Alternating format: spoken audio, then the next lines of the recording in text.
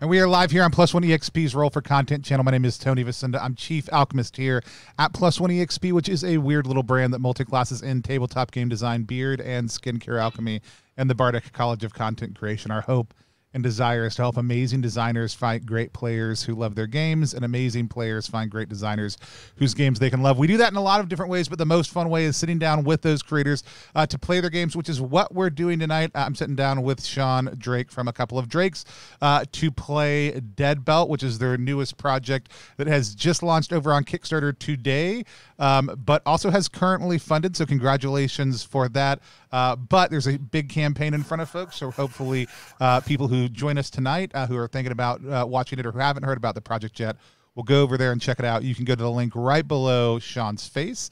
ttrpg.link/deadbeltks will take you right there. Also, Shawn, why don't you go ahead and tell us who you are, what you do, but most importantly, tell us a little bit about Dead Belt. Awesome. Yeah. Hi, I'm Shawn Drake. I'm one half of a couple of Drakes. My wife Navi's the other half, but she'll be joining us a little bit later. And we are the writers and game designers of not just Dead Belt, but a couple other games you might have heard of. We do Court of Blades, Disaster Piece, Hedge, number of small weird games done fast is kind of our niche, right? But Dead Belt is a tabletop role-playing game, solo and co-op now, of desperate scavengers picking over the bones of junk starships, hoping to pay down their just predatory loans. It's disaster capitalism in space, guys, and we are going to go out here and pick the bones of some dead ships and hopefully come back a little bit richer and a little, well, hopefully we don't die out there, but you know, sometimes that happens. It's okay. It happens fast. Yeah. I'm very excited to sit down and play.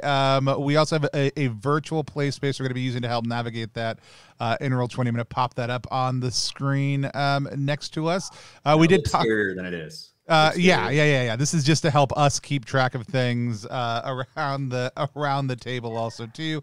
Move tokens around, other stuff like that. But you don't need a lot to play the game, right? You need something to use as tokens. Exactly. You need a standard deck of cards. Standard deck of cards with the jokers, 2d6, and a couple of household objects to use as tokens. There you go. We've done them with like quarters and dimes, and we've done them with like little minis. We've done them with spare dice. Like it's not an intensive kind of game. Awesome. Mostly you just need the little books, of which there are going to be 3 little zines. One is going to be your core book, and then you've got 2 books that are your little oracle books. So awesome. That's what you're getting in the Kickstarter there. Love it. I'm very excited about it. And when you're playing all the way across Pennsylvania from somebody, you got to have a way. You got to have a way to pass the tokens back and forth. Exactly. No, you got it. And so I'm, like I said, super excited to sit down and play. We always use a couple tools here on the channel. Whenever we're playing a 2-player game, which is one of my favorite ways to play, our biggest thing is just treat each other like humans, which is a great way to play at any table. I highly encourage at the core of every safety tool rule, but we do use lines, veils, and the X cards still. We have discussed it in advance, but also the lines that we kind of discussed were sexual violence, sexual coercion, imperilment of children, any sort of bigoted phobias being off limits as well. Anything else you want to add to lines or veils? No, I don't think so. Like I said, this is a game where we're pretty much going to be belters out on the job. Right. So, we'll probably have some conversations, but more working, just kind of working through it. And then work through it together. You mentioned, so we're going to be playing the co-op mode. There's also a solo mode. And I believe there's something called a rivalry mode. There is. So what's the difference between co-op and rivalry? It's good. How mean-spirited you want to get, really. Okay. So rivalry, you're going to be playing 2 belters kind of fighting over the same ship, right? You're trying to get the salvage out before they do. You're leaving nasty surprises for the other guy. You're calling up over comms and, making belittling, disparaging comments and telling them how, you're going to get it out faster than they are and you're going to leave them out here drifting. There are some mechanics for leaving nasty little surprises and making the bad news worse and making sure that the salvage isn't all it's cracked up to be by the time they get there. So cool. Awesome. Well, I'm excited to play. I know we can both manipulate everything, but why don't you go ahead and kind of take us in, kind of explain how we get started and get going. All right. So we talked a little bit offline about this, but the first thing you do is you make your belter. You choose one of the 6 archetypes that kind of speaks to you. They all have different kind of stat layouts, and then they've got some special abilities that kind of let them break the rules of the game in fun and interesting ways. Tony, you're going to be playing a slicer, right? I am playing a slicer. So rip my slicer companion. Rip the tonight. Slicer, yeah. All right, cool. Slicers are geniuses. They are mechanical and technical masterminds that are out here on the belt trying to finance like the next great invention. You start with some extra gear.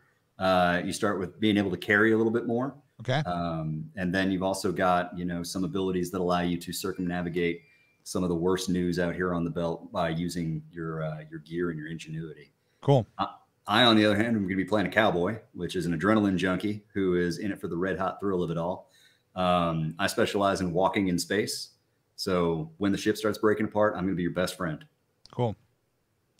I love it.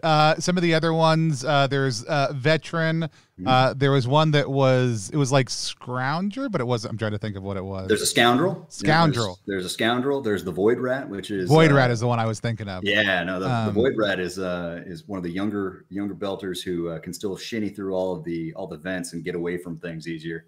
I love it. I'm super excited. And so you said there's a different kind of stat array we've got is like grit, grit's like physical, gears, how much stuff you have on you, right? So grit is going to be like your knowledge, your know-how, your moxie, right? Okay. Like if things go badly, you spend some grit because you've seen this kind of thing before. This isn't your first rodeo. Cool. And that'll get you a mixed success even when you get a failure. Okay. Gear before you engage with one of the prompts in the game, after you've read through it and you see how bad it'll be if you fail, you can decide to reach for your tool belt and spend some gear to make sure that you've got an extra die to roll when you're circumnavigating that prompt. Glow is your flashlight. That's your Omni Flash. You can use that to check other modules that are contiguous with the module that you're on. Kind of like, oh, nope, that place looks like it sucks. I'm not going over that way. Okay. And then load is how much stuff you can carry. So when we find salvage, it's going to have points of load. Either it's going to be, 1 load, or it's going to be up to, I think the biggest one we have is a 10 load that requires 2 belters to carry it simultaneously. Cool. Awesome. But yeah, so we'll pick through one of these ships. But the first thing that we're going to do, now that we know who we are, Rip and Stokes are going to go out on, we took a kestrel, which is not a kestrel, a jackdaw, sorry. A jackdaw to kind of give us a 20 spot cargo hold, but that has us in 3 debt with the bank. Okay. And every time we come back, the bank, we roll to see if they are going to extend us some extra credit, which we can use to buy all kinds of goodies in addition to whatever we find out on the boats. Or we're going to see if they compound our loan. And if we ever get to 10 cred, they repossess our ship. I love it. Right. All right. So first thing we're going to do is, now that we've got our kestrel, we're going to generate what kind of boat that we're going to find out here on the belt when Rip and Stokes are young and hungry and ready to make their fortune out here. So do you want to roll me 2 dice? Yeah, 2d6, right? 2d6, sir. All right. And you want the total of both of them? Nope. I just want you to read me one number. My D66 style roll. So we got a 44. Okay. So that is going to be a tier 1 merchant vessel. Okay. So this is a fairly small baseline little merchant cargo freighter. Looks a little bit like this. So I'm going to lay out the cards real quick. I'm going to go through the rigmarole that Roll20 requires me to go through to make this thing work the way I want it to. And then I will start dealing out some cards, sir. Yeah, I'm a T-Rex is very excited about the game, but they also asked an important question. That's, do we get the name of the ship? There is a space for ship ID. Rather than us doing that, chat, why don't you suggest some ship names? Heck yeah. We'll pick one, and we'll name our ship based on y'all's input while we're setting everything else up. So give me some of those ship names in the chat.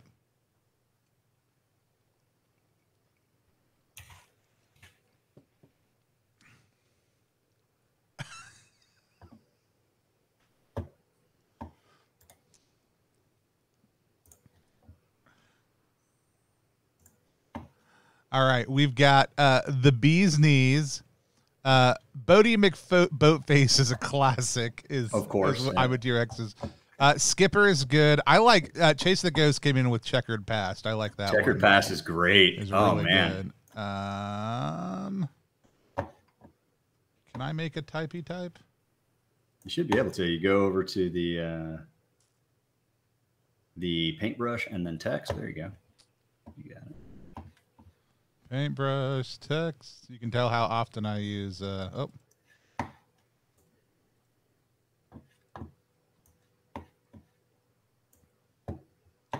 just copied and pasted instead because that was an intuitive know-how.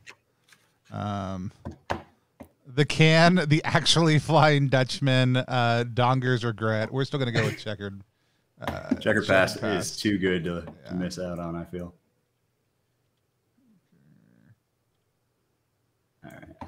these guys all downways. And I'm going to put the aft nacelles on here.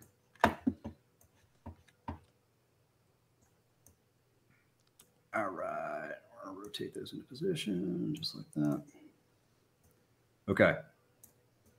So we and the checkered past are riding up here, and I'm thinking that I'm probably letting the slicer fly, right? Like you're probably the better hand on the stick, right? You know, I think it's more about you know, you let me fly when it's boring flying. Oh, okay. When it's exciting flying, you grab the stick whether I'm better at it or not. All right. So that makes sense. I can see that. I'm going to pull out our airlock real quick, but I think at this point Stokes is, you know, kind of leaning over your shoulder and maybe like pointing out all the structural flaws in this old bird, because she's been out here a while. Like we're out on the dead belt. This is where they drag old ships out to die when they've lived past their usefulness. But usually they just kind of weld them shut and just kick them out into the depths of space because it's cheaper. And there's a supermassive black hole in the system that is slowly dragging everything into its ever-present, ever-hungry maw. And I think this is one of these old CM23L camels, right? One of these old kind of thick as flies, you know, merchant freighters, right? I love it. And I think I'm asking, you know, Rip, where do you think we should make entry? Like we can set our pry bar hatch on any one of these cards when we start. But you know, where we start, we're going to have to go back to that airlock over and over and over again. So I think, hey, Rip. Yeah. Why don't you figure out where we're going to make entry here? Because it's like, I think maybe in the meat of her here. Yeah. The center point's where I always like to touch down. Okay. Well, let's hope she don't break too bad when we launch that pry bar through, because it's kind of almost like a harpoon, right? We're making dynamic entry into this old beat up, basically like rust bucket of a spaceship. Yeah. I mean, I think we got it. You think we got it? Yep. All right. Well, we don't have a scanner or nothing. We can't make sure that our payday ain't in there. But I don't know. Say your prayers or something. So we're going to send this to the front, and we're going to make entry. So you are going to be that dashing gentleman with the cowboy hat there. I'm the dashing. You know, you got the better mustache, man. So maybe you should be mustache. I'm fine either way. Okay. If you are used to being mustache, you stay I am with used mustache. to being mustache. Then you stay with mustache, because Okay, that way it just just won't be confusing. Sounds good. Sounds good. Stokes will be mustache. Rip will be that gentleman with the cowboy hat. I could have a glorious mustache underneath that you know, reflective dome. We don't know. I would be kind of angry if you didn't at this point. Yeah, our mind cannon, you know. In our head canon, the Old Hats Club requires a anyway, a thick, luxurious mustache. Yep, that's it. All right. So I'm gonna get started here. I think, you know, the plas torches go off. We make dynamic entry. We make our way to the aft lock on our little jackdaw, and we kind of begin the slow and arduous process of like looking around in this old tin rust bucket out here on the edge of the vasty unknown. You know, there's no sound in space, but like we can feel the thrum of the supermassive black hole even from this distance, right under our boots. I think I'm going to be pushing out here to the what is that, to our right here. I'm first of all going to have to make sure that that my air is going to hold out. So this is the major mechanic. We're always going to check gas every time we make a move. That's a D6, and as long as it's not a 1, then nothing bad happens, right? Because if it's a 1, well, then your failure range just got bigger. Okay. And then you want it to be anything but a 2. But a 2, okay. So I'm okay so far because I got a 4. But I'm going to flip over this this card here. Oh, Rip. Oh, Rip, buddy. Yeah. What you got? This one might be a cherry prize. So I found salvage because diamonds are salvage. Okay. And in this case, old Stokes found me an intact shuttle. Now, you don't see many of these get left behind too often, engine blown or otherwise. Yeah. It's haunted. Could be haunted. Could be just, you know, could be broken. I mean, it looks intact, but yeah, you know. Well, I mean, it don't have an engine compartment, so it'll be hard to get. You know what? Tell you what, we'll just remember where we found this, because the move here is it's going to require a single spacewalk from our ship. At the end, somebody's going to have to walk in space to go and hitch this to our ship so we can drag it back to the space station. All right.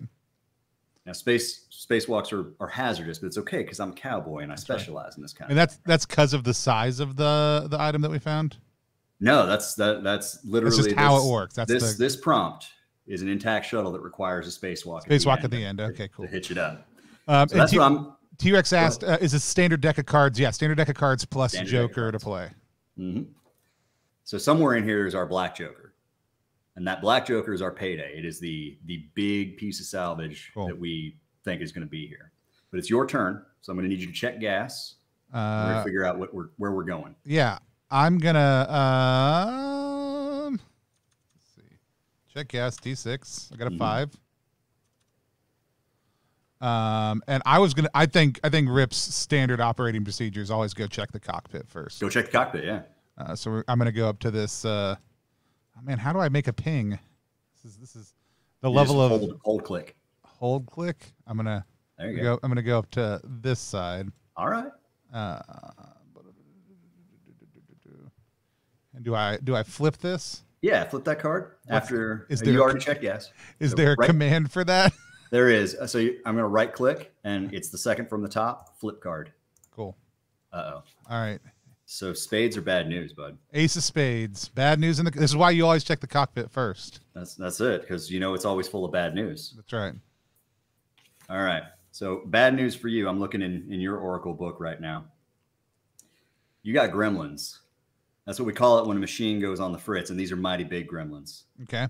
This looks like deliberate sabotage from where I'm sitting. I'm going to need you to roll a d6 unless you think that you might be spending gear here to. I am going to spend gear here. Okay. So is that just me? I'm gonna use one of the. Yep. Grab one of your red boxes there and drag it on down to the token pit. We'll find more later, or we'll buy more later. Either way.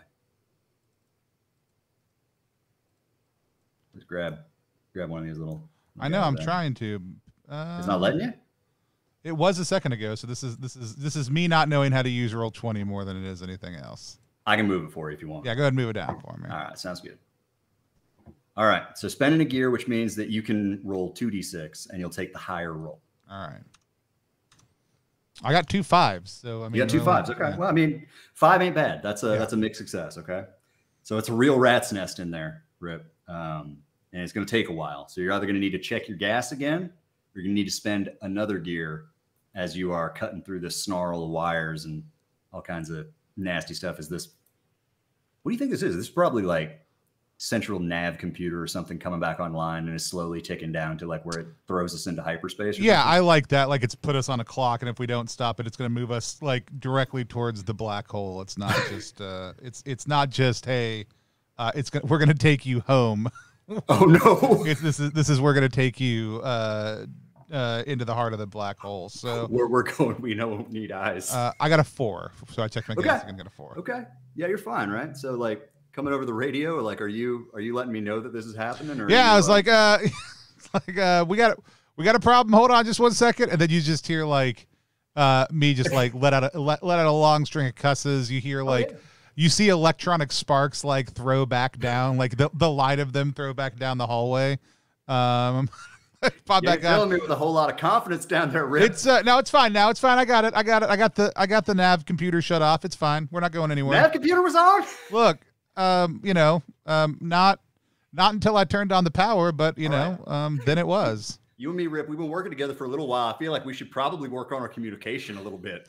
Well, can't you breaking up? All right. Well, meanwhile, I'm going to see if I can keep the good times running.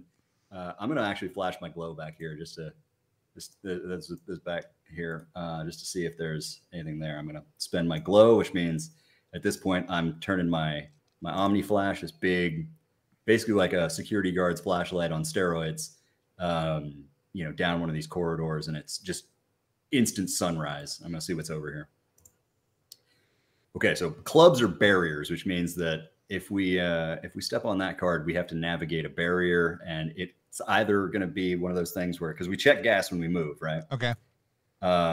It's either going to dump us back in the module that we started in at the worst, and we'll check gas again, or it's going to allow us to pass once, or we navigate it with no problems. But some of these barriers are pretty bad. Like, you know, it's open to space, or it's full of bodies, or you could get trapped on the other side of it theoretically, which means and away from your airlock, and that's basically the worst, right?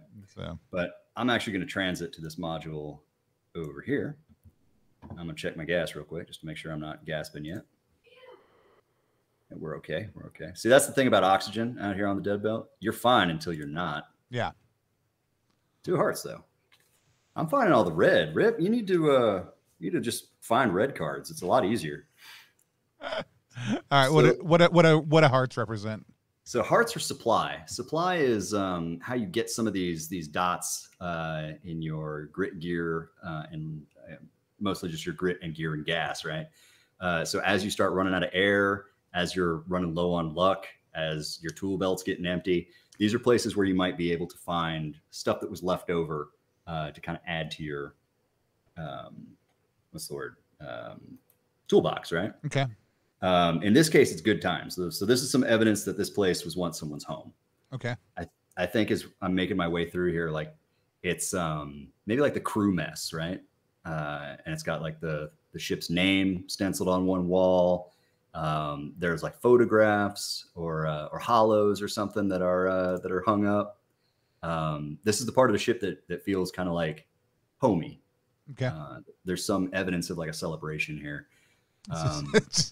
Happy birthday. Yeah, exactly. Happy birthday. Sorry. Now we're exactly like this was at one point somebody's home out here in the vasty unknown, and here we are kind of picking over the carcasses. Yeah. So I'm going to see whether or not that makes me feel better that this was somebody's home, or if I am too focused on the job. So I'm going to roll the supply move, and on a 6, I'm going to gain 2 grit, which I can carry along with me. So when we start using grit, we can bring it back to the ship as load, or we can pass it among ourselves, or however. Okay.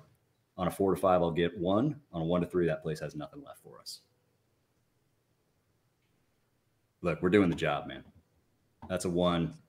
I don't have time for birthday parties. I don't even like it here. Like, and I think really it's that feeling that like this is somebody's home, but it's also dead, right? Like this is one of those places where no matter how many good times it was, it didn't save nobody. Love it. So how about you, Rip? I'm gonna kind of flank out on this other side now that we've got the gremlins under control. We're gonna see what's going on. It's good, man. What's going on here? Oh, there we go. There we go. All right, finding some red. That's going to make my spacewalk fun later because I get to draw from the same deck that we are finding all the red cards in, and I'm going to hope that there are red cards in it still. All right, Ace of Diamonds. This is the good stuff. I think you found the bigwigs' quarters. It's a shame you're going to have to wing it on back to the core to get what it's worth, but they're less refined tastes out here. What do you think? What do you think you found in like the captain's quarters? I think we found, a case of just really old, high quality whiskey. The captain had been stolen away. Okay. For a celebration that never came. Oh man, it's probably for that birthday party. Probably for that birthday party. Before everybody died. No. All right, so that's salvage. You can actually this is a 1 load piece of salvage. Okay. Which means that you can add it to your character sheet here. Take it with you, or you can leave it there, and we can come back for it once we find other prizes, just kind of cleaning up the ship. Yeah. But you got 3 loads, so you got 2 to spare after you pick that up. There we go. Throw it into the carry-on. Yeah. Cool. And do I need to flash my glow at the beginning, or can I do it at any point? No, you can do it at the end. So I'm gonna go ahead and flash my glow out on this this last one over here. All right. We'll go ahead and flip that. See if we need to. Oh, we got some more supply over there. All right.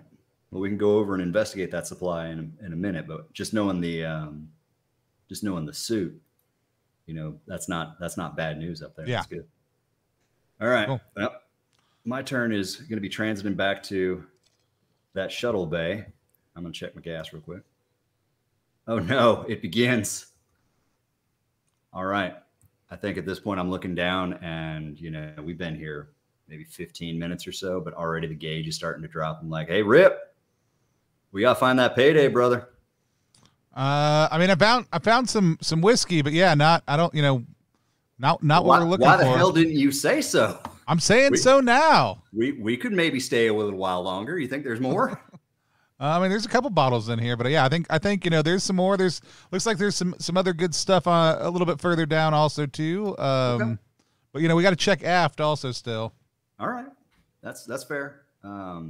So you've got load. You can transit into the airlock and make the airlock move if you want to put your load away and kind of empty your hands before you get to the next parts of the ship, or you can push on. I've got 3 load. We're fine. We've got 4 cards and 3 and 4 load between the two of us. I think sure. If we find anything too big, then it's gonna be too big by far either way. Well, yeah, it'll be a relay race at that point. Right. And so, all right, cool. So check your gas. I'm gonna move back. Check my gas. Oh, starts for me also. Uh-oh. That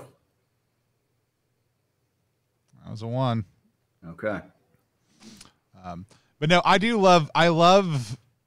love oxygen. Doesn't matter. And like some chat commented on it. Faded Quill brought it up.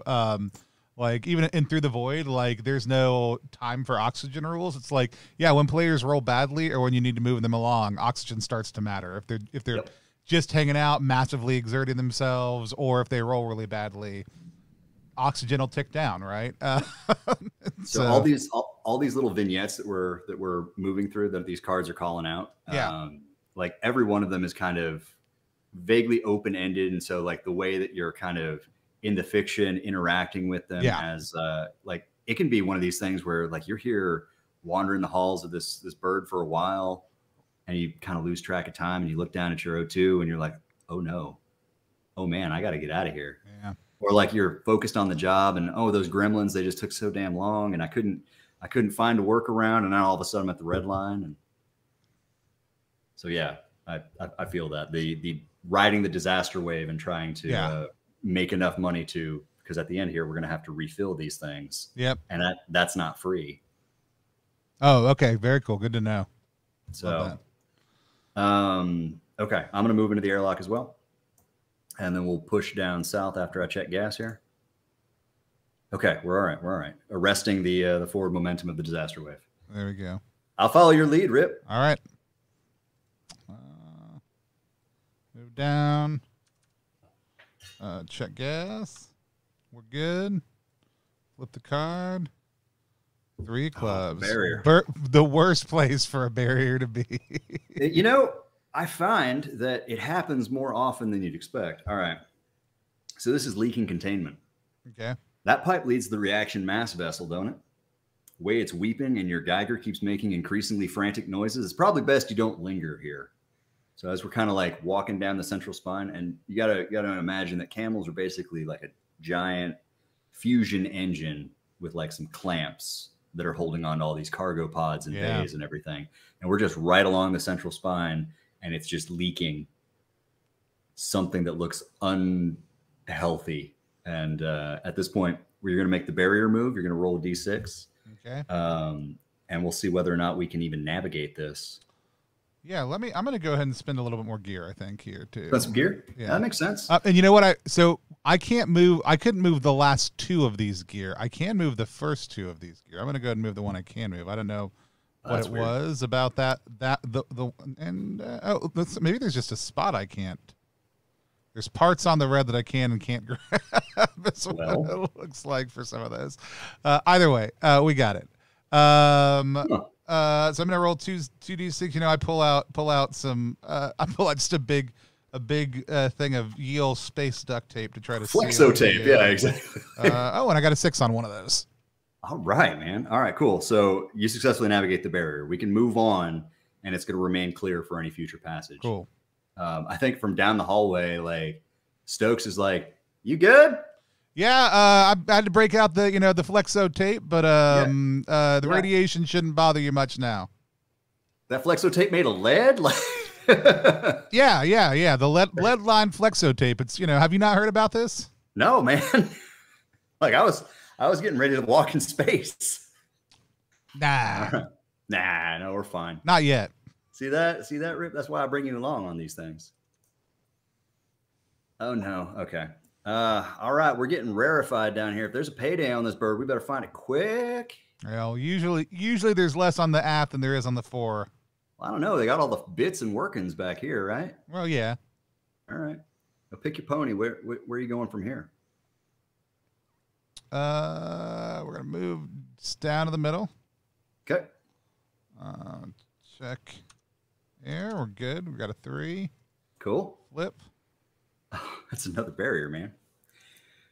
Okay, so apparently that leaking containment, it overrode the safeties down here, and this whole module is just a big old testament to deferred maintenance. Like, you step wrong and this whole thing is coming apart.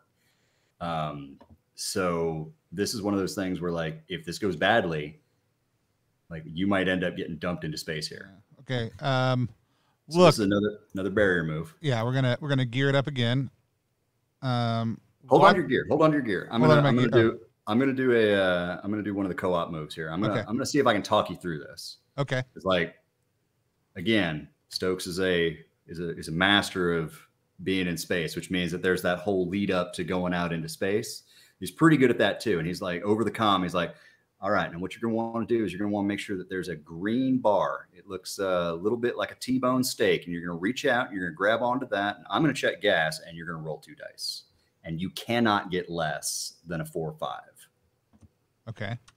I got another 6 on this one. All right, cool. All right, I got it here. I'm pulling it down or pushing it up. You're going to push it up, and you're going to rotate it clockwise while you do it. All right. So the normal way then. Yeah, the normal way, exactly. All right. So as it clunks into position and everything, like, I think at that point, like, you can feel the seals that like, it's mostly flex tape back here at this point. Right. But you just vented out all the bad news, and now we can make our way through. I'm gonna follow you. I'll tell you what, I'm gonna break left here, and you're gonna break right. That sounds good. All right. Getting a little bit toward the red line here, so we're all right. We're all right. Ain't gonna die here. I got plenty. You got good? You good? Yep. All right, cool. We may need to buddy breathe on the way back. It'll be fine. That's all right. Won't be the first time. That's right. All right, cool. So you found some salvage. I like that.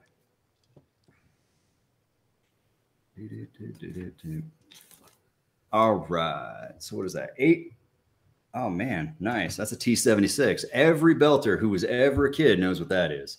That's the T-76 cargo loader. It's a mech suit. That one's been stripped for parts.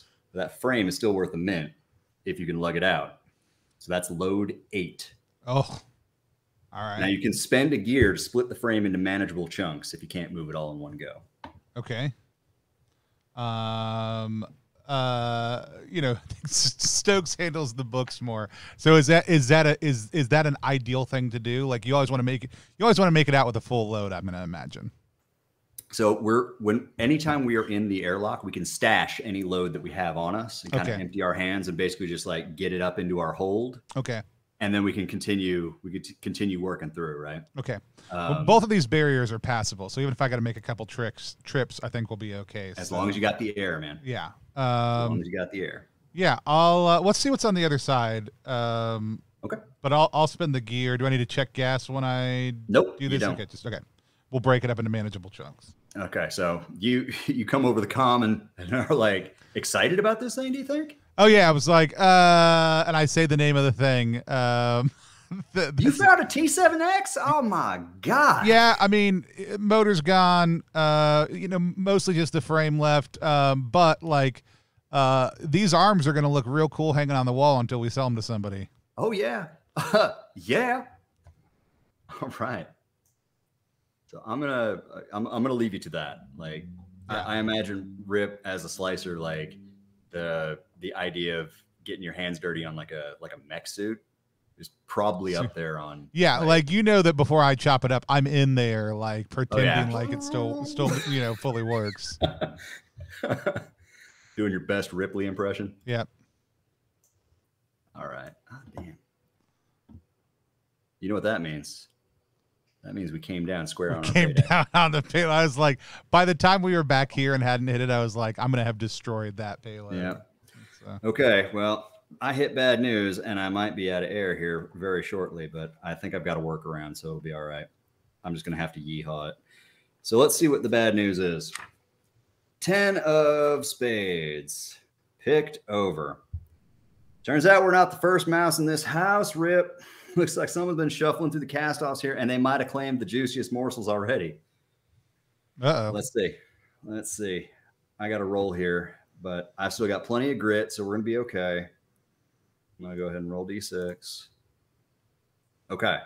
The choice bits are still here at least.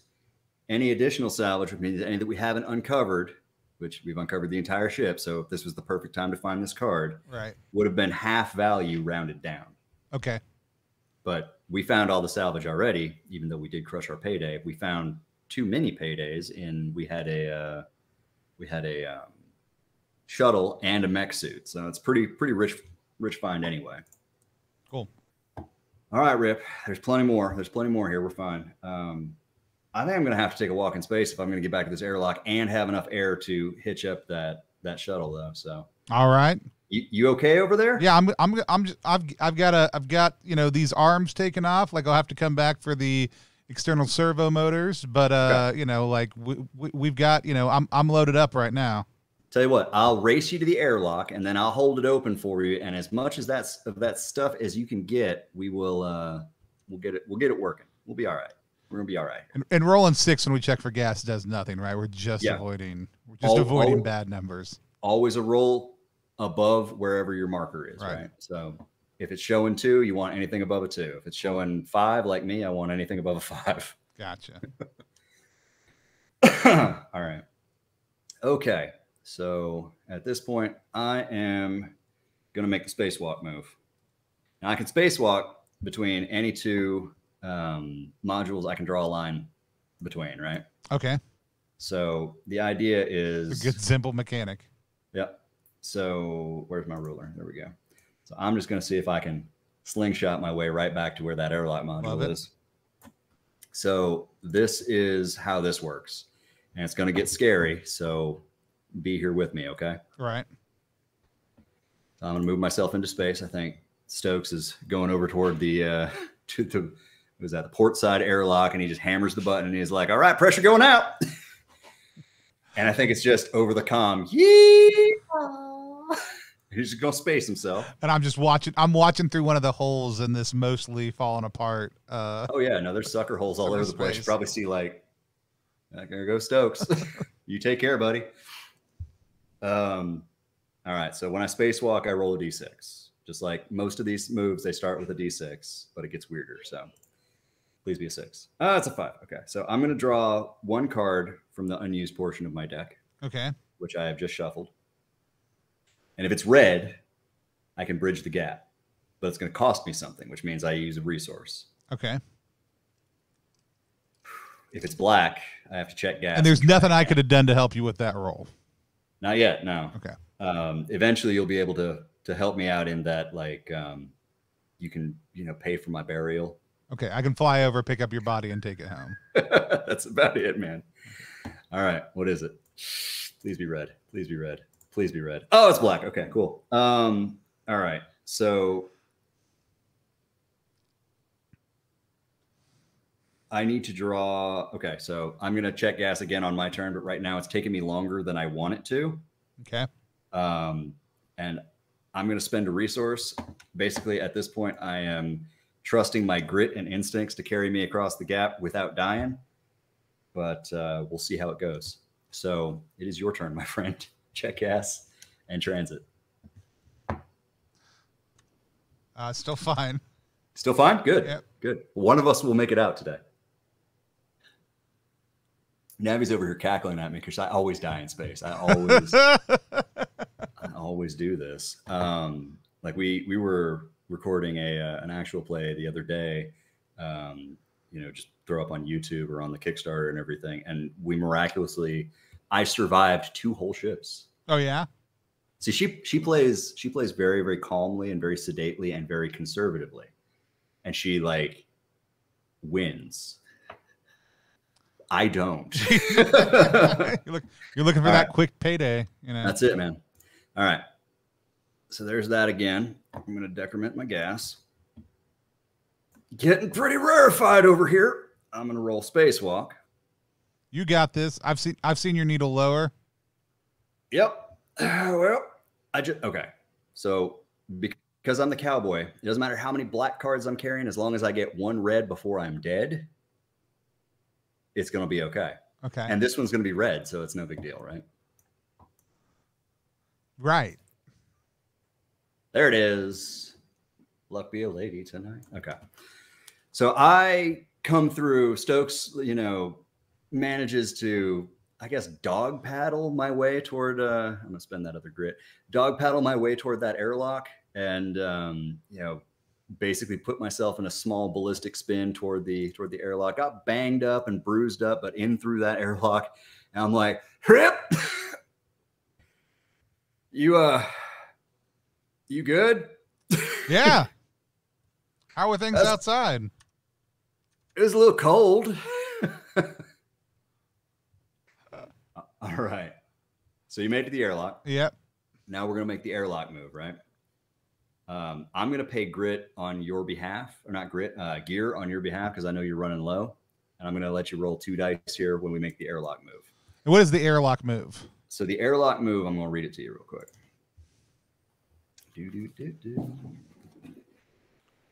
All right. The airlock move. So there's going to come a time when your hands are full and the gas isn't low enough yet to give you cause for concern. There's probably more booty on that bird to make profit on, but I'm almost out of air. So when you return to the airlock, roll a d6. And then we're going to see how easy a time we have of getting all of our ill-gotten booty. Well, here's the question. If you wait here, is there any reason for me to not run down and pick up 3 more load from that? Absolutely not. Okay. There is no reason for that because you got plenty of air. Where am I putting these? Just out here on the... Yeah, so we're gonna drop them in our cargo bay up here. Where? Perfect. And just drop them in the first 3 there. Perfect. All right. So roll me that d6, and we'll see how easy it is to get this all stored. Because we might end up, having nothing parts in the airlock burn out. We might have to spend some gear to rig up a storage solution. Cool. It might take some time. And am I rolling 1 or 2? 1. Oh no, you have 2 because I gave you a gear. Right, that's what I thought. Oh, we got a 6 on that. You got a 6? Oh yeah, perfect. So able to stow what you got, right back to work. All right. I'm gonna run down and pick up a little bit more. You just rest easy here.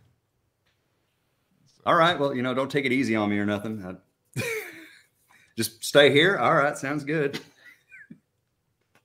I don't need you running out of oxygen halfway down. Yeah, that's fair. That's fair. All right. Those all were good. We're going to load back up. All right. So by my count, there are still 3 on there. That is correct. All right. 4. All right. That was no loss on there. So we're no loss on there. Okay. Let's I'll spend my last gear here, and I'll give you 2 dice to roll for the airlock move. Well, good thing we spent 1 because one of those was a 1, the other one was a 5. There it is. All right. So we gotta pick something bad that happens.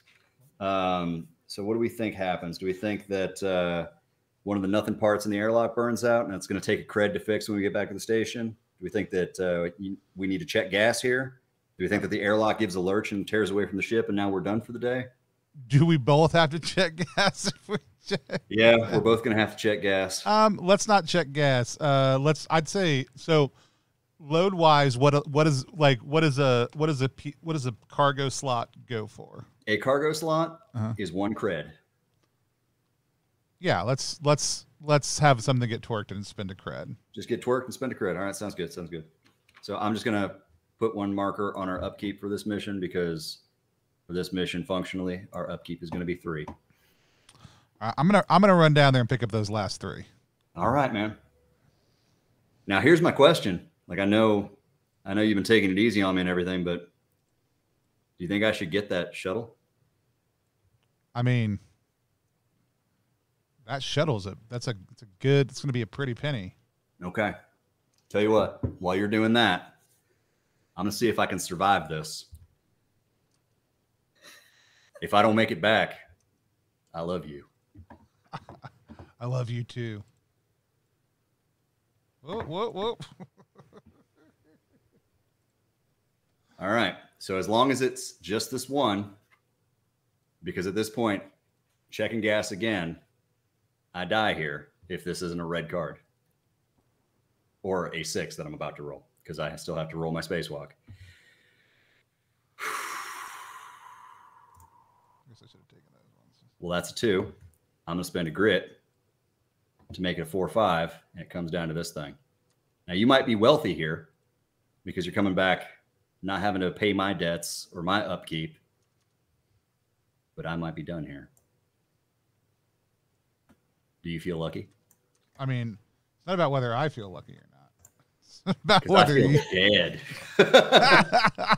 So Stoke goes wheeling off into the hungry void, trying to hitch up that shuttle. But yeah, I think you made, what is that? 8 cred on that excursion. Yep. Sometimes that's how it goes. They don't call it that everybody gets alive and, you know, gets a pony belt. That belt's only two systems over. We should go there sometime. So once you find my cold blue corpse, you'd be like, it's all right, Stokes. We're going to everybody's alive and gets a pony belt. All right. What are the normal rules for spacewalking?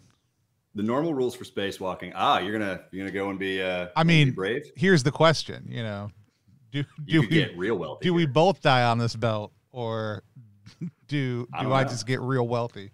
All right. So when you spacewalk, you are gonna roll a d6. Okay. Okay. And I'll tell you what happens after that. Excellent. But I need to get over to that shuttle to do this first, right? Yep. All right. We're good on that. All right, so I'm going to roll a d6. Anything I can do to boost this d6? You can spend your last gear if you want to boost that d6. My glow was already spent. Yeah, I'm going to spend my last gear. Sounds good. So I got a 5 and a 4. Okay, so on a 5, you're going to draw 1 card from the unused portion of your deck. I can do that for you if you'd like. Sure.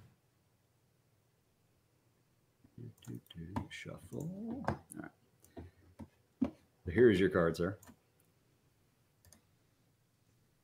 It is red, which means you can bridge the gap, but it's going to cost you something. So you need to use a resource, a grit, gear, or check gas. I'm going to consider how you use it to get across. I'm going to use a grit because I still got some of the. Sounds good. Sounds good. So using your grit and moxie, you come out there, and you link up that shuttle. And you hook it up to the checkered past, which is now yours by right. Yeah. Used to be co-owner. Yeah, used to be co-owner, but now you're sole proprietor. How about that coming up in the world?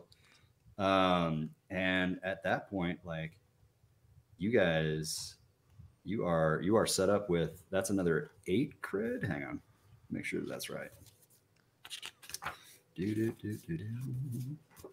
Are y'all gonna have a leaderboard where people can absolutely list their highest scores? So not only their highest scores, but like once they buy out their debt, because the object of the game is to make enough, because each of these little debt circles is actually 10 cred. Okay. Right? So when you get back, you can buy out your debt, and then you can buy investments to, first of all, defray your upkeep, but also when you hit that last heart there, you have enough to finance your dream, which is your exit from the belt. Going to pony belt. That's to the pony belt, right? Where everybody gets a pony. Everybody's got their own particular thing that they're trying to do to get out of the belt. Like the Void Rat just wants to get out of the belt, but like the Slicer, like you need to fund your masterpiece. Right. Right.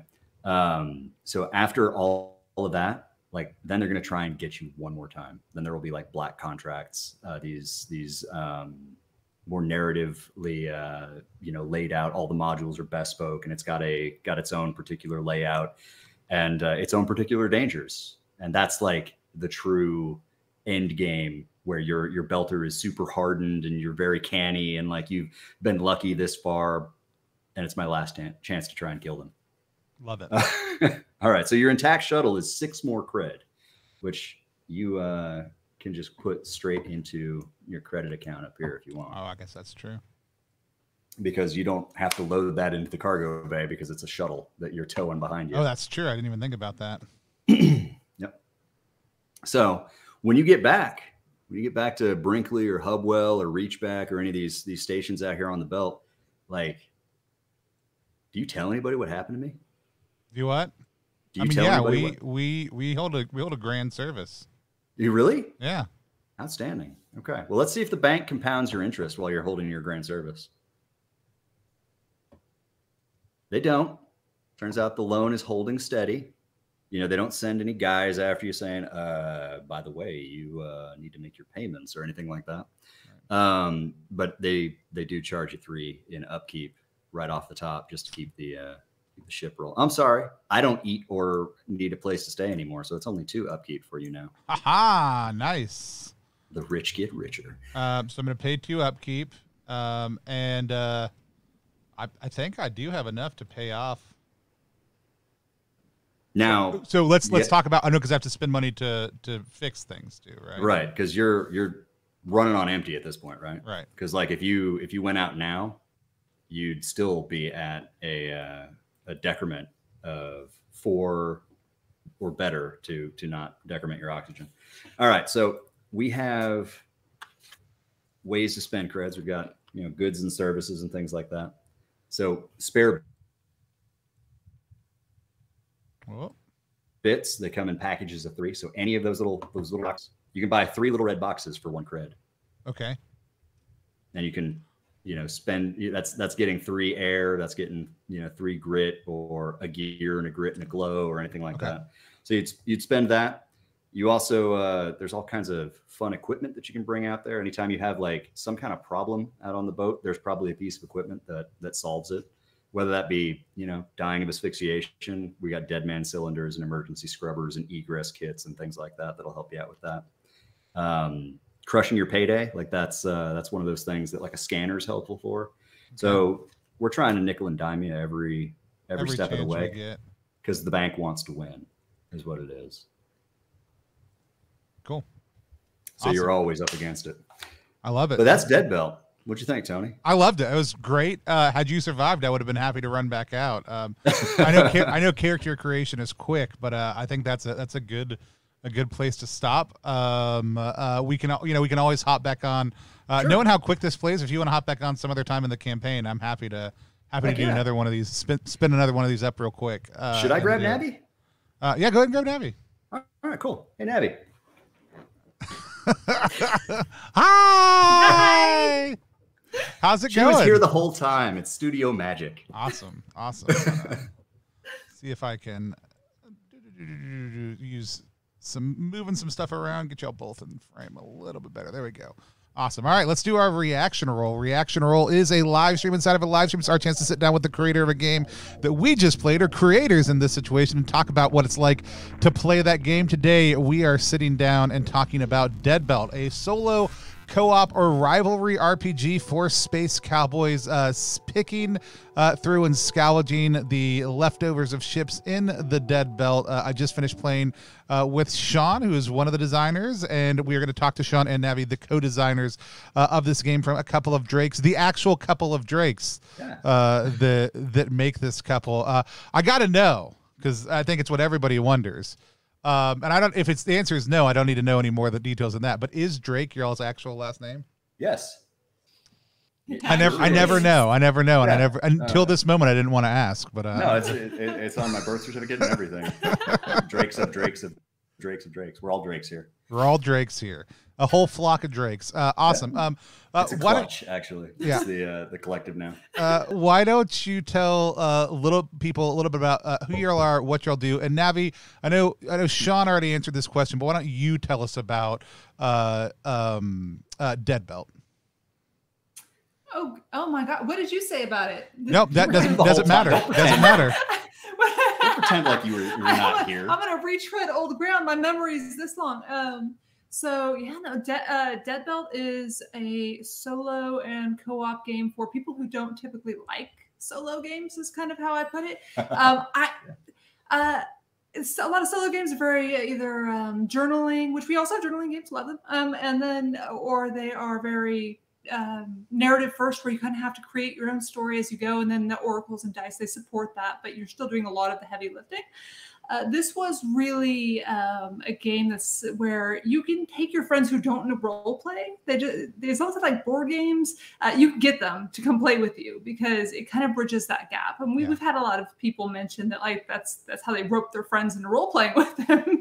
So this is like the perfect game for people who don't want to do a lot of their own story building and still play a fun solo game. And you can still, you can still role play, and like you guys were just doing, where you're still building a character and you have rapport and you're having fun. But you could also just read exactly what's on the pages and still have a really good time, because the prompts are written to be kind of fun to interact with and witty and interesting. So even if you're just quietly playing by yourself, it's an enjoyable game. I love it. It's got a lot more resource management function to it than any other solo optional RPG that I've played, right? Like there is, you guys have done it because we talk about it a lot on stream, that desire to bridge like rules as written, like Dungeons and Dragons is actually far more of a tactical game than most people play it. There's a lot of rules for grid work and other stuff like that, and it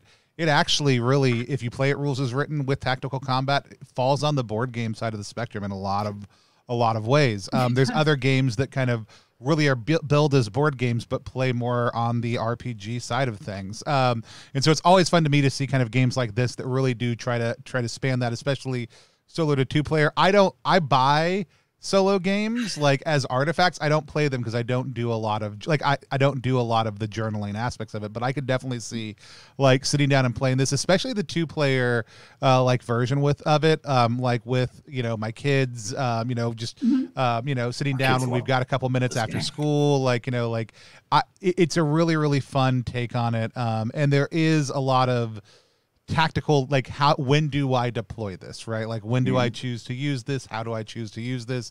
And the cards couldn't have ended up better in this game, just to kind of highlight some of the choices that you've got to make in that.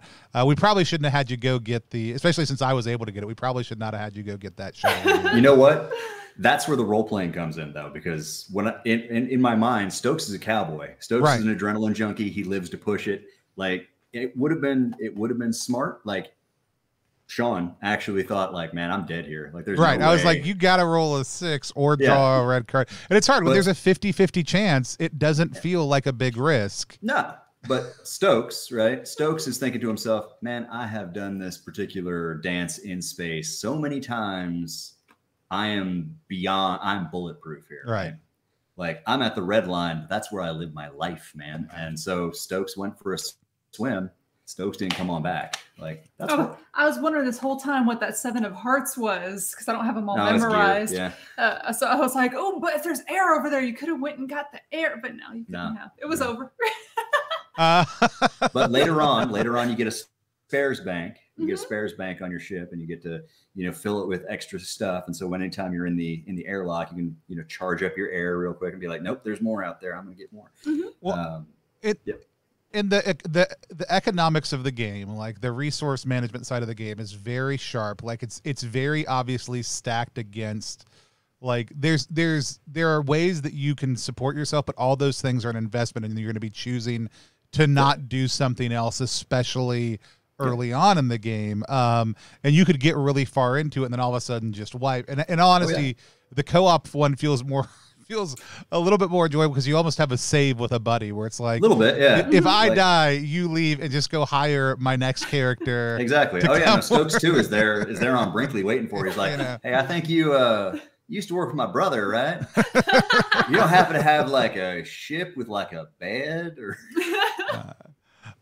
if any of you are watching right now have questions, feel free to toss them in the chat. Otherwise, I'm going to ask some questions. Would love to hear from you. But Cassie Mothwin says absolutely love the solo version of the game. They've enjoyed playing it. They also figured it was a pen name, so they were glad I asked.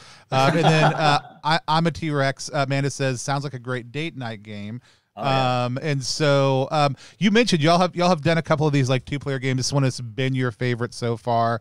Was that so that you like specifically so that y'all could play together? Was this like solving a problem for y'all? Like I know y'all design other stuff like that, but that like Court of Blades and other things that have high social interaction, you've got a GM, you need a group of players to play those. This game, either of you or both of you can play it together. I think we're weirdly into co-op strategy games. We have a wealth of like Overcooked and Played Up and Moving Up and all those ridiculous co-op movies that usually like they call them marriage wreckers or home wreckers because everybody plays and gets divorced. We love those. So co-op games are something that's what we do with our free time. Is always co-op games. Y'all have free digital time? Date night. Oh yeah. Kind of. No. But when we carve out like a couple of hours for ourselves after the kids go to sleep and dinner's all put away and everything, and like after we've decided what the next game that we're working on, we can put that down for a minute. Then we do digital date night and then we do analog date night. So yeah, this was like we started off with games like Murderous Ghosts, or we were playing Gloom there for a while, that 2-player card game. That was a lot of fun. And so there was always like Gloom is so good. It is. There was always a gap there where we're like, okay, so what are we playing next? Well, we could probably find some way to hack this to just be you and me. And the guys, we play with the guys on Friday, but like it's Tuesday and they probably aren't going to be around. So yeah, it's definitely solving a problem for us. Awesome. Well, we got some good questions coming in from the chat. Let's hop to some of those. But Cassie asked a great one off the top. How did the idea for this game specifically come about? And obviously it deals a lot with late stage capitalism, but why space? Why space? That's a really good question. I am always trying to kind of stay apprised with what's cool and shaken in the TTRPG realm. I read really broadly, and I stumbled on the Carta SRD by Peach Garden. I can't off the top of my head. Lord, I'm so sorry. But I found the Carta SRD. I read it, and it was kind of cool. And at the time, I happened to be like my zone out game was a game called Hard Space Shipbreaker. Hard space hard. Hard space hard. And you're basically cutting apart old ships and sorting them into the recycling bins, and it's a lot more fun than it sounds. But it's similarly like late stage capitalism, disaster capitalism in space, because they transported you into space to tear down these ships, and that wasn't free. So basically you're working to pay down your debt so that you can come up here and work for them. So that like I was telling Navi about the SRD, and she's like, oh, that's really cool. This is how a lot of our stuff happens. What would you want to make with that? I'm like, brain empty, right? I'm like, okay, hear me out, right? So spaceships, and you're cutting them apart. And she's like, that sounds ridiculous. I'm like, no, give me 48 hours, right? Because like basically I pitch all of these games to Navi, and Navi is like the funnel through which all of these ideas come, right? And I remember you looked at me and you were like, there is no way that you can make dying in space fun. Like nobody wants to play a game where the odds are so stacked against you that you die all the time. I'm like, I don't know. I think there's probably some entertainment value in there, right? And then what did you say when we got it to playtest? You're asking for like an actual quote? Do you remember? No. You don't? Okay. I do. And she... I mean, Shawn could make up whatever he wants. Exactly. No. I could, but I don't have to because it's too good. Okay. So we stopped. And she had amassed a stack of credits, and she was like, I don't know why I enjoyed that so much. And she's like, that was so much fun. Can we play again? Because I was reading the first edition, like the rough draft prompts off my laptop to her as she was like turning over cards. She's like, do the space voice, do your space voice, right? And so I'd have to, and now I kind of do it anyway, just because I have to. Oh no, that was actually really fun as a solo game. Not co-op, but kind of playing co-op because we started solo. Having the other person just read the prompts, it feels a little bit like a GM is navigating you through it. So that was actually really fun too. That was before we even had co-op rules, because he wasn't playing or moving on the board or anything like that. He was just reading the prompts for me while I was moving around trying not to die. I love it. No, that's so great. And I like, it is really funny. Like, and there's a couple comments like this in chat, like, you know, you've got like, you know, Souls-like games that have become very popular, you know, where you just die again. And Mothership lethality is very high, right? Like, a lot of games will play on this theme of the discardability of characters, and especially when they're playing in megacorp late stage capitalist things, like it fits in a way that we're like, this is horrible, but we also understand the stakes going in, so we're going to accept it and just kind of roll through it. But yeah, then when you've got a handful of creds, you're like, I hate that I love this, but I do. The more you go on, the more you feel like the cunning side of the cunning and desperate scavenger, right? Because you're less desperate, but now you've got all these cool toys, and you're like, I've done this before, and stuff starts feeling familiar. Like you get a familiar layout, and you're like, oh, okay, I know exactly where all the pinch points on the ship are. Just like a Souls-like, it's hard, it's lethal, but it's learnable and it's winnable. Yeah, no, I think that's the thing that people are looking really, that's really enjoyable about it. It's that I can get better at this. I can figure out how to do this. And like, which is what gamblers tell themselves all the time. Sure. But like, I've got a system. I've got it worked out this time.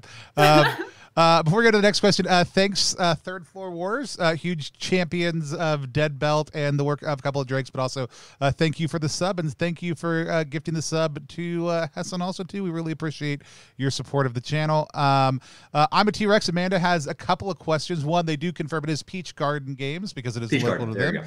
But they have a question about the Kickstarter, which is they usually back at a PDF level because shipping to Canada can be the worst, especially from America, because it's 20 American dollars, which is like 25 Canadian dollars. And we're sorry.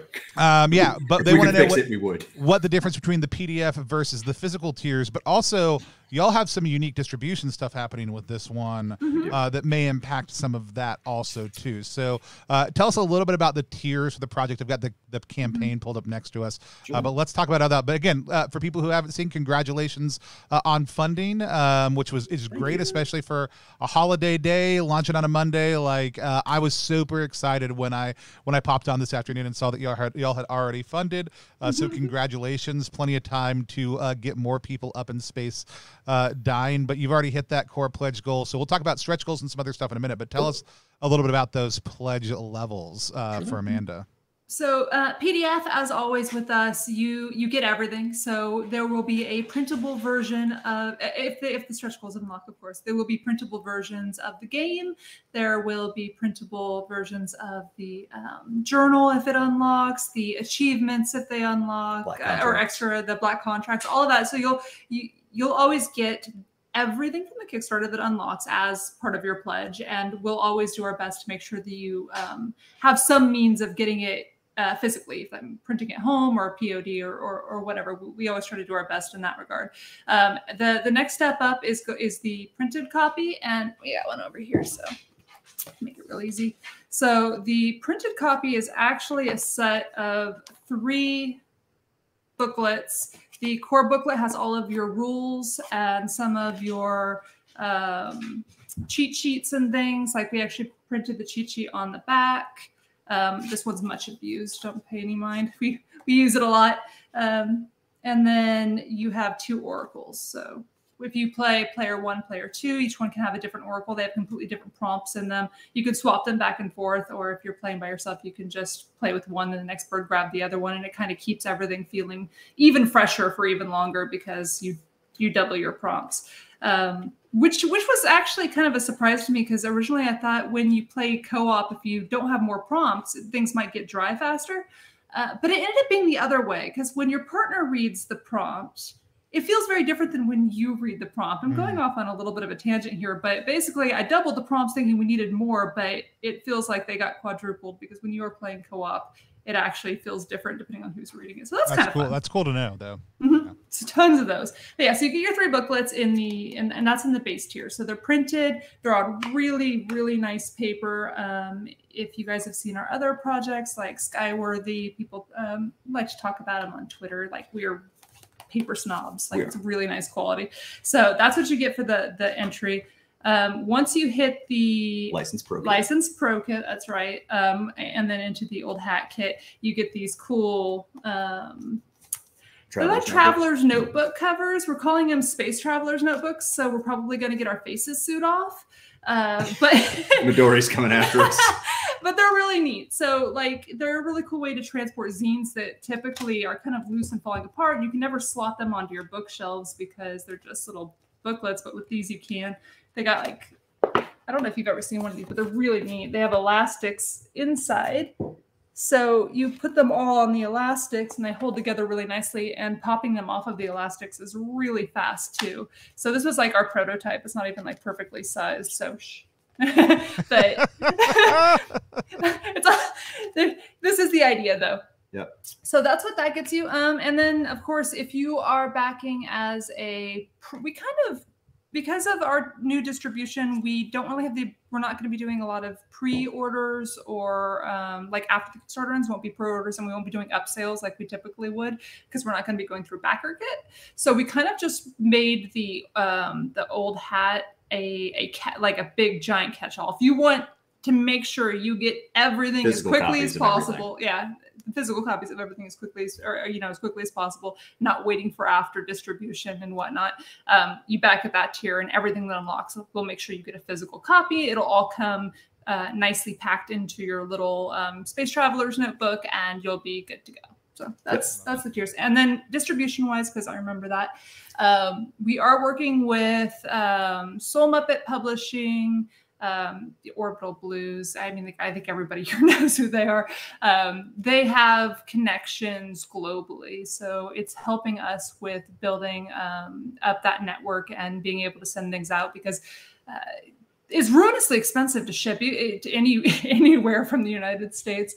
But unfortunately, it's not going to help Canada very much because we're sending from the UK and the US. So I actually checked, and this is how strange shipping is from the United States, or how expensive it is. It's the same cost to ship from the US to Canada, our neighbors. Actually, we live in Pennsylvania, so I can reach across the border and touch you. Up across. Yeah, exactly. I yeet it to you, but it costs me the same to ship to Canada as it costs them to ship it from the UK. Yep. That's fine. So that's a mess. But people just in the tell UK, us where on the border we can go to just like. But if you're like in the UK and a lot of the EU and the United States, the post is going to be in the ballpark of like $10 to $15, which is quite reasonable. But if you're in Canada, it's like $20, $25. Some places are even worse. I think we all know that, like Australia. I think Australians have given up on backing anything. They just they're not having it because that shipping is woo. Yeah, it is absolutely crazy right now. Like, I love the folks over at Soul Muppet. We're going to be shipping Down We Go to EU UK backers through them also, too. Great folks to partner with. And yeah, I mean, this book will eventually be in I'm sure up in like Rowdy or Monkey Paw, or someone else will probably pick this up in Canada eventually, or talk to your friendly local game store and tell them they need to buy a bunch of copies also too, is a great way to do it. But you know, even if you're just starting with the PDFs to support the campaign right now and want to upgrade to the physicals later, they'll be, you know, you should do it. And so there's no, unless you're fulfilling out of Canada, there's no good way to get things to Canada. Trying to figure something out for a lot of my small zine projects. Holy grail. Yeah, for a lot of my small zine projects, I'm actually considering, even though like we have a shipping company now, like we're part of a shipping company. For some of my smaller projects, I'm even considering, is it better to fulfill out of Canada to the U.S. if it's a single zine? Because a single zine, they can letter mail to the U.S. internationally, and it's way, way, way, way cheaper for them to send it here than it is for us to send it there. And so there's some absolute, but well, they can also send a zine as a letter also too, and we can't. Do that. This is not fiction. No, lots of just really cool stuff. But yeah, whatever people want to back at, they're gonna get a lot of value for that. And I do think things like this game play really well in print. A connected question that somebody asked, and I don't think I've seen it anywhere, and based on our conversations, I don't know that it's currently the plan. Are y'all going to make the Roll20 space available to backers also too? This the setup that we played on today. Yeah. No, I think that it works well enough that we're going to try and clean it up a little bit and write out instructions so people understand how to use it. And we're going to make it available because it's very usable and it'll allow you to play with people co-op. But as far as like coding up something official, it's not in the cards right now. Just this right here. I think. Yeah. Oh yeah, no, this was is great. This is for you guys. Yeah. Like as soon as the game is out in hands, like this is going out to you guys as well. And then people want to know, because y'all have done like Skyworthy and other stuff in house, are y'all printing and making these in house, or are y'all working with a printer? No, every bit of this is us. Yeah, like, awesome.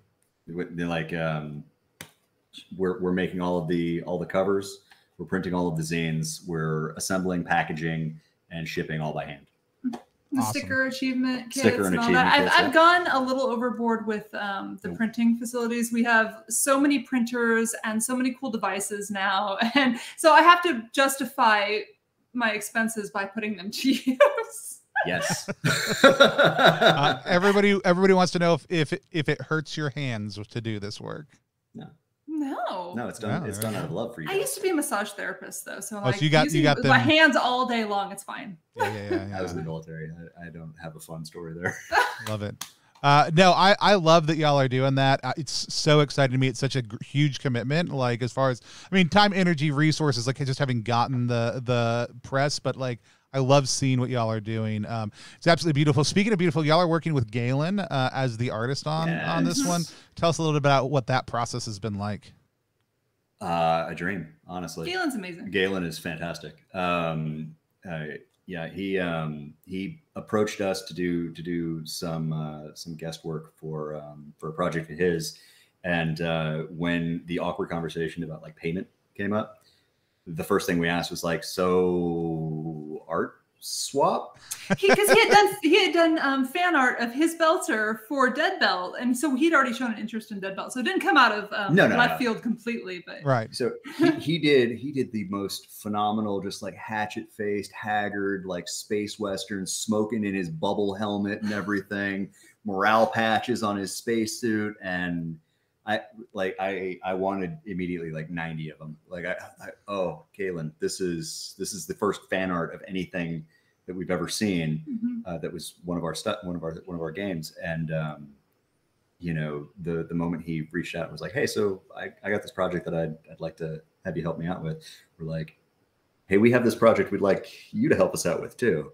And so we ended up doing a swap. It was really good. Yeah, work swaps are always great. Like there's 3 or 4 major entries in Through the Void that are all just work swaps of people who I did some work for a while ago who are now like coming back and working on the project. It's been super fun. Some of them are art, some of them are writing, but it's super fun whenever you get like when you just like somebody's like, hey, will you do this for me? You're like, yeah, actually, like I was gonna ask if you would do this for me. Yeah, like, exactly. Like I love being a fan of folks, and to find out that like they're fans of mine as well. Yeah, like, that's ridiculous. But if you're ever wondering, Galen, you should always hire Galen. Yes. Like the professionalism, like forget like meeting deadlines, just like blowing deadlines out of the water. Just fantastic to work with because it's like a breath of fresh air when somebody's like on it. He was immediately like, he was back with you know, ideas, and then he's like, and let me know if this works for you. I'm like, 10 out of 10, no notes. I'm sorry. Awesome. If anybody has any more questions, this is a great time to drop them in. But if you haven't yet, we want to remind you to go to ttrpg.link/deadbeltks. Back the project. If you're not able to back it right now at a full level, hit that PDF level. There's a $2 level that just lets you stay up to date, get more information as the project develops, or any amount you contribute like is always good in helping just let Kickstarter know that this is a project that you like and that you want to see supported. So back it any way you can, and if you can't financially support it, just consider sharing it on social media. Just helping get the word out there is one of the greatest things. Like I, as a creator, like when I see people sharing things, like I don't know individually which of my friends have backed things or not. I do know who has shared my work online, and both things are very, very meaningful to me whenever I'm doing stuff. So, what rainbows injected into your heart. what are y'all most excited about for the game? We won't go through all the stretch goals, but what are some of the things you're most excited to see kind of open up and unlock as you go? It's got to be the black contracts. So the black contracts are, he touched on it earlier, they're meant to be an end game kind of thing. So after you beat this game, because what you don't see in this little like the game is paced nicely to where you're not overwhelmed. These ships are small starting, but they get much bigger. And as you buy the upgrades necessary to be able to tackle bigger ships, you can unlock even larger ships all the way to tier 4 ships, which are huge, like incredibly large ships, very challenging. Once you beat the game, if you actually they get big. If you actually manage to beat the game, you could retire, but black contracts are a fun little thing to throw in at the end. And what they are scenario-based ships, or what they will be if they unlock, where you move through each module and it's written out more in a story format. So you're moving through an actual story. It's all cohesive rather than vague and evocative and interesting. So you can make your own story on every ship. It's actually a very specific story that you move through. There's very dangerous, very real threats moving around on these ships that you have to try to evade. And there's very strict rules regarding how to complete a black contract, getting to the payload and getting back out, hopefully alive. Yeah. So I'm really excited about those. I think it's going to be a lot of fun as far as playing a little bit of a story game. With your dead belt. With your dead belt, right? So if you beat the game and you're really good at it and you feel like your strategy is really tight, this will be like a really fun little capstone project. Yeah, so each of these is your dungeon, but you've got the black contracts, which are like, now we are raiding. Explore the universe however you want, but know that like all of the plot points are going to come together in some black contracts at the end. The rep is out there waiting for you. That's right. I love it. Spencer, who's out there watching, wants to know, what's the gnarliest way you've died while playing the game? Oh man. Okay. You want to go first, or should I? Well, you've never died. Well, you have died, but should I die? I might have died. You got I'm good at this. Yeah. No, I didn't. I broke the ship because I love breaking the ships. It's my favorite thing to do. But I broke a ship and I ended up on the wrong darn side of the broken ship. So my airlock was over there. And my favorite class to play is the Void Rat. I love the Void Rat. That's why I don't get it, because if there's a monster in your module, you just jump into the air vents and you're gone. So, but anyways, I had a spacewalk and I died in space, and I was very mad about it. Yep. And she's like, the spacewalk mechanic is completely broken. Completely broken. The worst thing that ever happened to me though was when the nanites, the merciless nanites, entered into my airlock and ate my ship, and I was stuck on my ship. Oh no, I was stuck on the derelict ship, and my ship is already gone. And the nanites are still hungry. Oh my God! What a great, so there's nowhere for me to go. What I'm a great fade to black moment. I'm like, oh no. A couple people are in there. Spencer's egging them on. But Ugaran wants to know, which I may have mispronounced that name horribly. Sorry. Question: they want to know how you see community-based projects for Dead Belt happening. Do you see people hacking it, picking it up, creating expanded content for it? What do y'all want to or hope to see in that area? Yeah, we really hope so. I think everybody who knows us knows we love community content. A lot of our games are based off of other folks' games. I think we're the most well known for our Forge in the Dark games. So we love when people take our stuff and make stuff out of it. We certainly love to take other people's stuff and make stuff out of it. And I think that's one of the best parts of the indie community is we're all very collaborative, and we have very, I guess, lax rules. Relaxed, not lax. We have really relaxed rules because we kind of play by the rule of cool. Take stuff, make stuff. If you're like follow common sense rules, Don't be a jerk. Don't do anything bigoted or gross Nothing or anything. Evil, Nothing please. evil, please. And take your stuff and go and do whatever you want with it. You know, credit us. We love that, of course. And you can sell it. You're allowed to charge money for it. We don't ask that you not make the stuff commercial. Just really, really basic, like be cool and credit us and be human and hopefully make some money off of your fan content if you enjoy it. Awesome. So yes, please, community. Yeah, absolutely. All of it. People are already queuing you up for Dead Belt Jam. And so, awesome. Let's roll D6s and die. Yeah. Last question. Great question. Always the worst question to ask anybody. Hessen wants to know, jumping a bit ahead, what's in the hopper? Are there any works in progress you're excited to talk about after Which one Dead do we Belt? talk about? Yeah, right. What do we talk about? Okay. No, we're gonna talk about Disaster Quest. Yeah. Disaster Quest? Go for it. All right. So we tend to make games. Sometimes we'll push out a game that is a launching pad for something else we're working on because we're testing out some mechanics, but we're not ready to implement them into the bigger project we have in mind. We did that with the Disaster games, which is like a stripped down Forge in the Dark that kind of really narrows the mechanics down. We're rolling that forward, removing harm, using conditions, playing with that kind of thing for what we're now working on, which is Disaster Quest, which is a high fantasy game in Forge in the Dark. So it's going to be a really good mix of combat and narrative, which we haven't gotten to see a lot of in Forge in the Dark yet.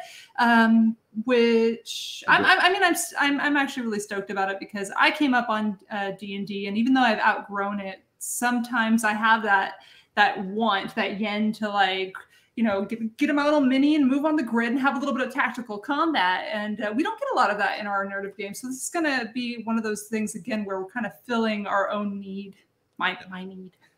Bringing tactical combat to Forge in the Dark in a way that isn't two games fighting in a paper bag. Yeah, that's important. I love it because Shawn, you and I have talked a lot about. I mean, and Navi also too, like theater of the mind versus like tactical play, where each of them create freedom, where each of them take away freedom, in the mix of those things. I'm very interested to see how y'all resolve that within kind of this kind of Forge in the Dark-esque place where there's a lot of space given to that narrative side, but it is one of the hardest games, fictional positioning wise, to figure out exactly what and where things are happening, because time is also a dimension that you move around in for that game. It sure is. It can be even more challenging. So I'm super excited to see that. Super excited to hear that.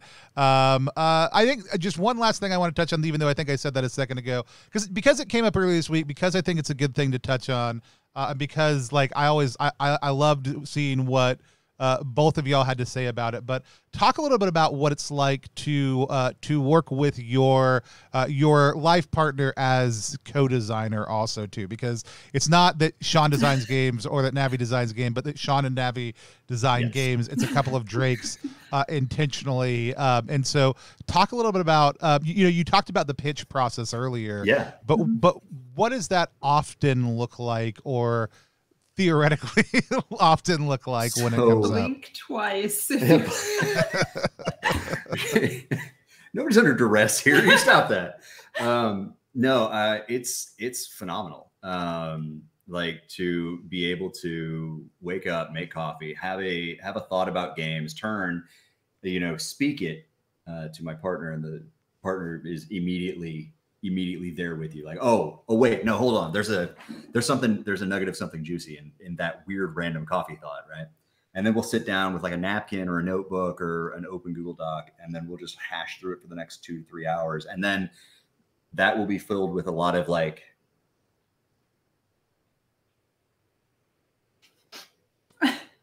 but could we? Yes, right. And then so it's almost like it's like tactical mind reading is what it feels like. Like she is consistently pulling like the thought that I can't quite formulate out, speaking it into the world. And then at that point, like it's easier to nail down. And then we just like shape on it together. It's really cool. It's like the best part of being in like a really good band. And it gets easier. Not that it was ever super hard or anything like that, but it gets easier the longer you work together, because you start to understand. How do I put this? We'll have like a document open, and I'm starting to fill in information while he's filling in information. And for the most part, we don't have to check and make sure we're working at odds. We know that we're kind of knocking it out, and if something comes up, the one where you're going to have to be like, hey, is this right? Like, is this what you had in mind? Does this work here? But for the most part, it's just this is going. Weird. This is weird. What is this? No, writing together for a long time. I love it. Like, there's a lot, and that happens in like really good, healthy partnerships. Period. But I can imagine it's only probably amplified both challenges and benefits, like by living with the person also too. But you'll watch improv teams, right? And there's a lot of shorthand, a lot of visual symbols, a lot of learning the group. There's a concept called groupthink, which groupthink, the way most people hear it, is like, oh, that's the stuff that stops innovation. Yeah. But there's another type of groupthink that is like, oh no, when you're synced in, you're all developing the same idea simultaneously, and it's building in a very different way. And you can actually very shorthand know what the other person's about to do before they even make that move, and automatically jump on that, enhance that, and drive it forward. And so it's a way of thinking as opposed to something that will infect groups and prevent innovation, right? And so you'll watch people who have been in improv teams together for a decade not use any symbols or tells just because they've done the thing long enough that like they'll automatically start building in that kind of group mind space. That's the best description that I've heard. I didn't know that was a thing, but that's exactly the space I was trying to kind of describe. So it's like that. Awesome. People also want to know hedge omnibus win. Yes. Sorry. We're so slow. It's one of those things where we have this huge planned list of expansions because there's so many other things that we wanted to kind of tack on there, and then eventually go clean it up and make it a large cohesive thing. So right now, and all the other Courts of the Fae, right? Because we promised 12 Courts of the Fae, and I think we have 4 out so far. That's why we got 4 more releases. So we just so like it's such a fun game, it's such a good game, and we've just become so distracted with like so many other projects. The skeleton is put down. I'm expecting another expansion for Hedge coming out probably January, and then from there I've got releases planned. But they're like, I've already put down most of the stuff that the new wardens are going to be doing. We've got the outline, the skeleton for how the various courts are going to come together, and then we've got a couple of extra surprises. There's going to be like a level 0 funnel thing that we're attaching to it. We're doing more with the hedges, like charges, where they give you quests that are slowly rebuilding the hedge, and then we've got like the end game that is coming up too. So there's going to be like a raid level that is set to go off at the end as well. Bunch of cool stuff. Can't wait. I love it. The audience is excited for it all also too. If people want to follow your work, find out, stay up to date on what you're doing, what's the best place for them to do that? Twitter. Yep. Twitter all day. Yeah, no, we're very present on Twitter. She's at Navi Musing. And I'm at Drake and Dice. We talk a lot on Twitter about role-playing games. Our website is hilariously unupdated right now, but I need to fix that. It was one of the highest things that came up when I actually searched for the Kickstarter, just like flat. But there wasn't a link to the Kickstarter on it. That's my bad. On the Dead Belt page specifically. That's really my bad. But yeah, so every time I'm appearing anywhere, I always promise to fix that, and then I never do. That's whatever. So somebody please kick me in the butt so I do that. I mean, you could also people just go to ttrpg.link /deadbeltks. I'll take them right to the Kickstarter. It's there you go. And fun right there. And so awesome. I had such a blast playing with you. I'm so glad we were able to get both of y'all on.